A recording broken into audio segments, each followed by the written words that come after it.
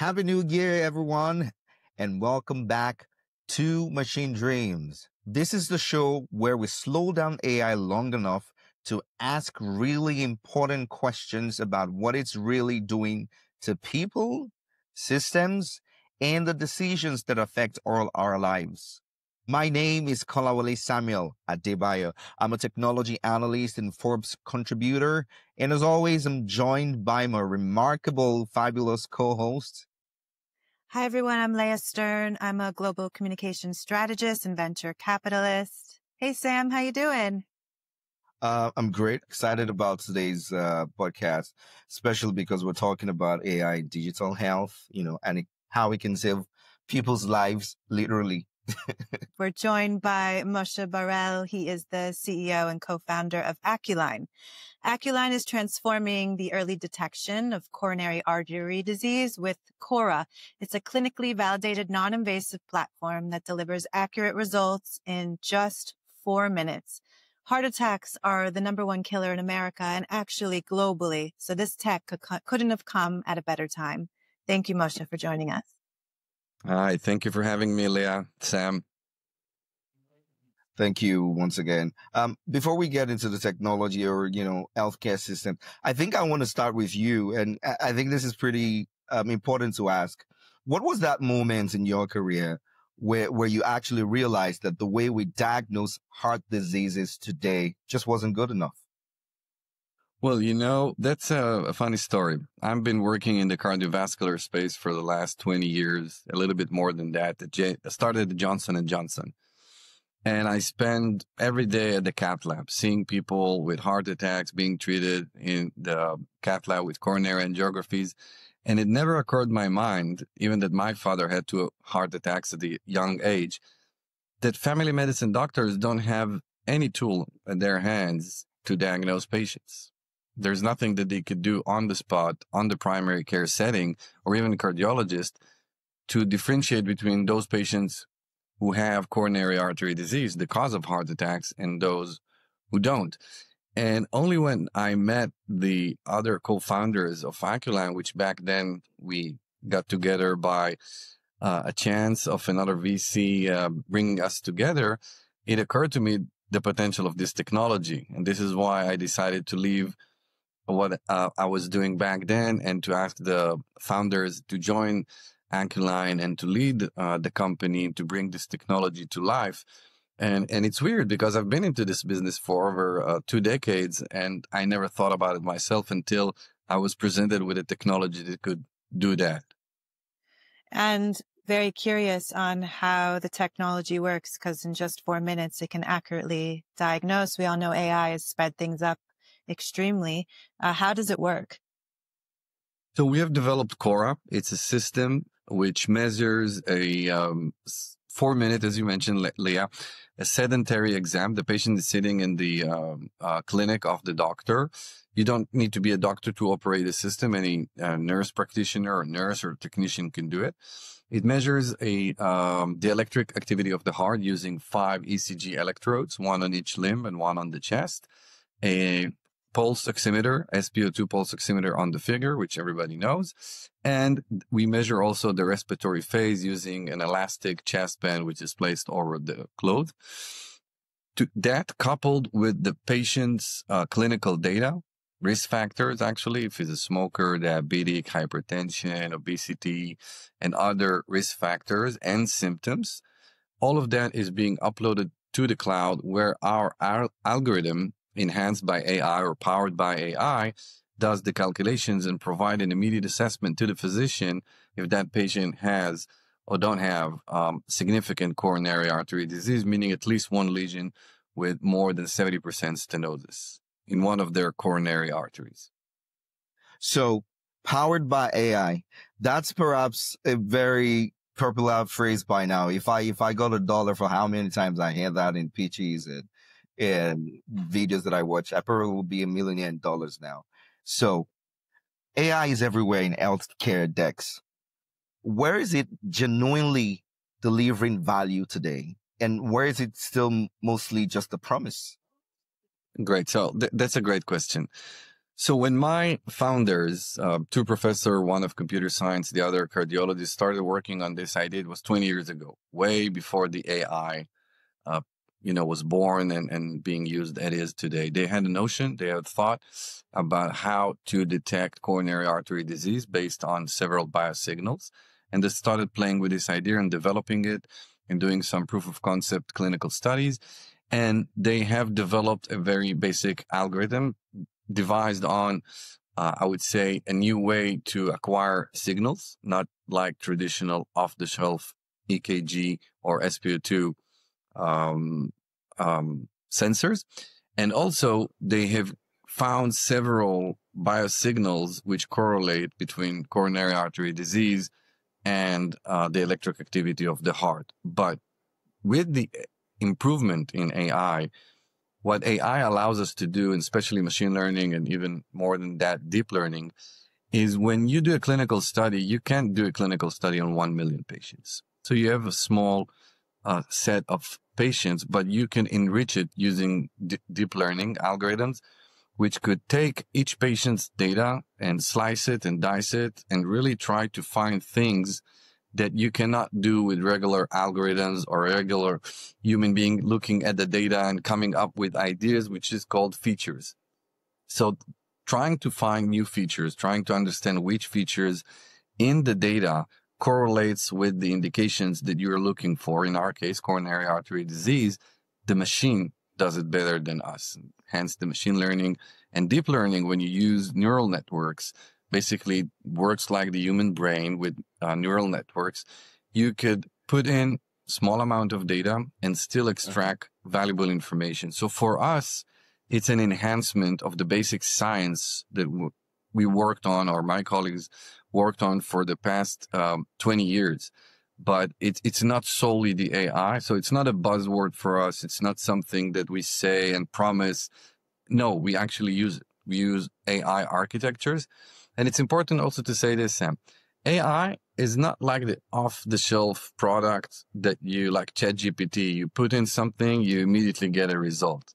We have a team of data scientists working to design it.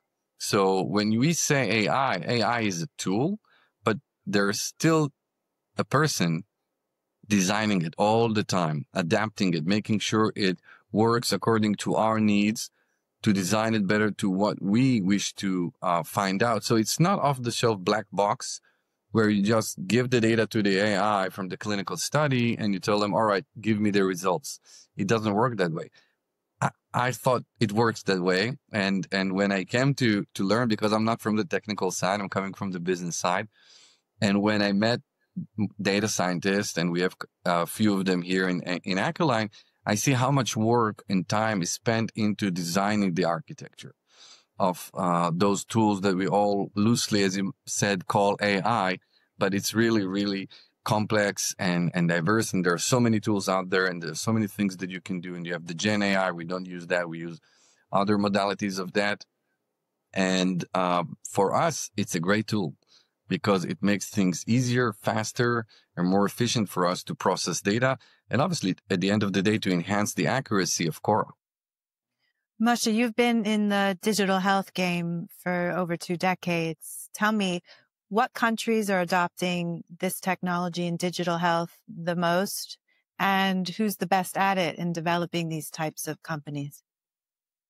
Okay, so as you mentioned correctly, I have a long time experience working globally in different global companies, including Johnson & Johnson, Luminis, and several startups. Most definitely the US is the early adopter, especially in the cardiovascular space, which is the space that I'm working in adopting digital health solutions.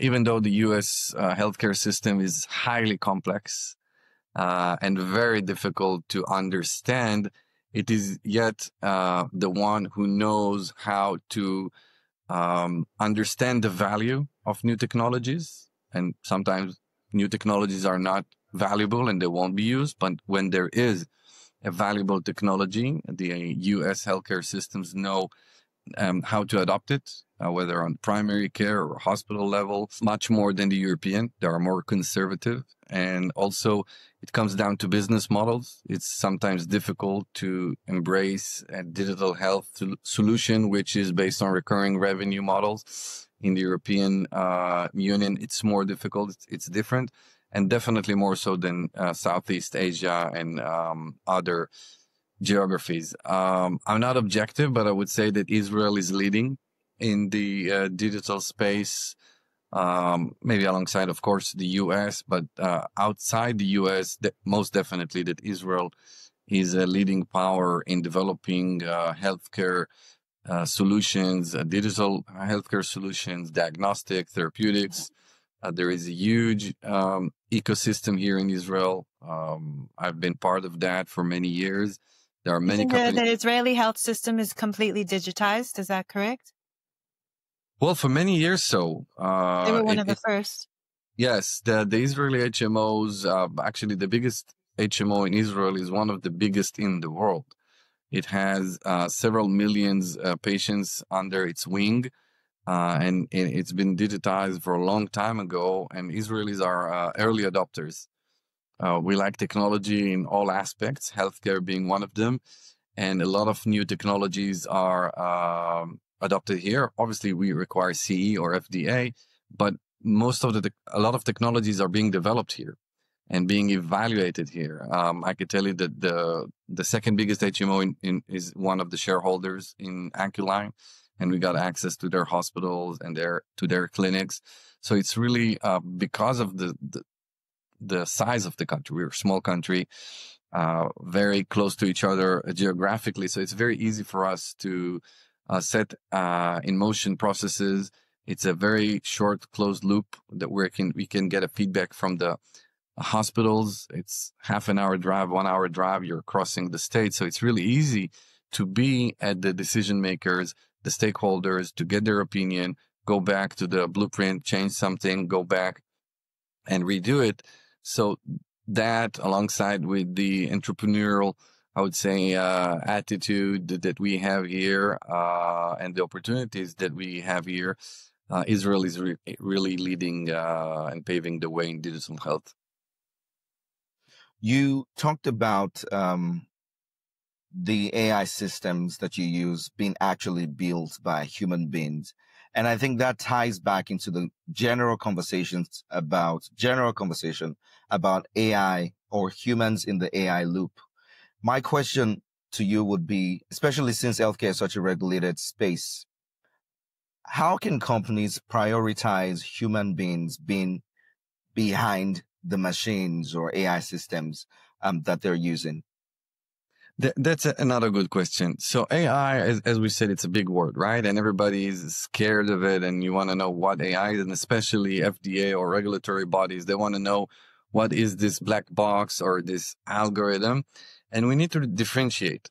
We need to differentiate between AI, which helps to build an algorithm, but then it's frozen, like what we're going to do in AccuLine. We're going to use AI to bring an accurate algorithm for the detection of coronary artery disease. We're going to submit that to the FDA. Once we get an approval, we're going to work with the same algorithm until the next time we will have a better and more accurate algorithm, and then we would submit that to the FDA. Our algorithm is not learning anything from the field, and this is what the FDA or other regulatory bodies are afraid of. Those AIs like ChatGPT, who are constantly learning. So there is a feedback from the field, from patients who are teaching, training is the word of the algorithm, and then the algorithm is learning something, and the output of the algorithm is dependent on the input.